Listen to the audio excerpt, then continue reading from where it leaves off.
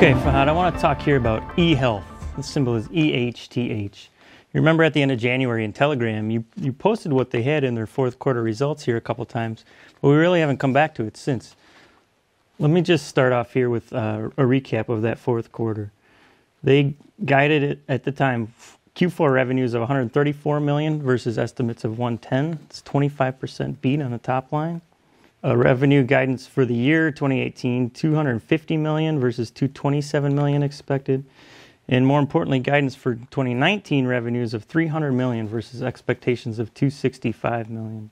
I was looking at Jaguar Scanner just this week, and I saw this 500 of the May 70 strike calls go off at about $4. It's not a big bet maybe, but this stock doesn't see a lot of options traded normally, and that's the kind of action that stands out for us. Yeah. And finally on the chart here too, we've got a great breakout this week after a consolidating base for the last couple of months.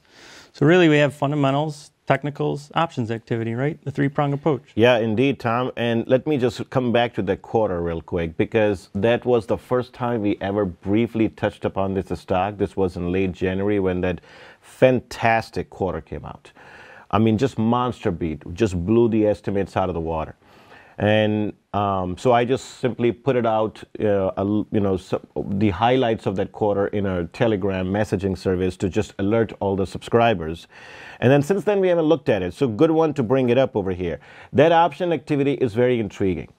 We don't really see action in this one. And I think it's about $200,000. But most important thing is it's about 60 days out, so in the next 2 months, and it's about 10% out of money. So clearly some excitement here with a technical breakout that this thing still has room to run for the next couple of weeks at least. Just to quickly recap what stood out for me when I was looking at that quarter. The fourth quarter revenues were up 62% year over year. This was highest ever in the history of the company.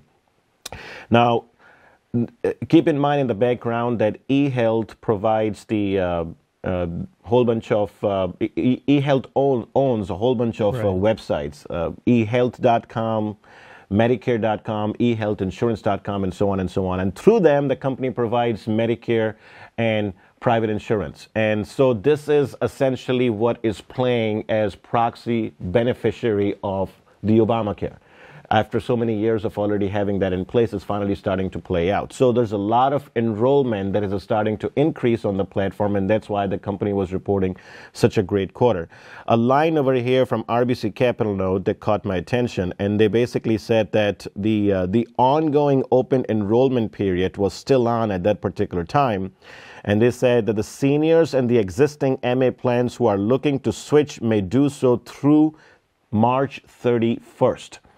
Why do I care about this? Because this very particular line suggests that the momentum we saw in the earnings growth likely is still going to continue in the first quarter. And that means when the next earnings come out, which is going to be sometime in probably late April, you're going to see at least one more total blowout quarter from the company before some, stabilization at that point. We did have a pullback right after that fourth quarter report came out, though. I remember some negative news. Yeah, there was a bit of a concern because there was news came out from Washington that the House Democrats were pushing against some malpractices that were taking place in private insurance companies, and so this was tangled up with another stock that was selling off sharply back then, which was the HIIQ is the symbol. And I think so that was part of the reason. And then secondly, around the same time in February, there was another piece of news when the company actually only a few days after they reported their earnings, they reinstated their earnings. They found out a bit abnormality in their accounting records where some of the revenue that was supposed to be recognized in Q4 was slipped into Q1. As such, they went back, they corrected those numbers. Overall, over the course of 2 quarters, it was basically a wash. Coming down to the technicals on the chart, if you look over here, after that pullback that you mentioned, stock basically formed a base just above 52.50, broke out through 60 on very heavy volume today. And I think easy first target is 65, which basically means a retest of prior 52-week high. And then after that, I believe it heads towards $70 per share. MACD bull cross, high volume bar, technical breakout, RSI breakout, fundamentals, and the option activity. Perfect picture that comes together. Yep, that's the complete picture. That's it.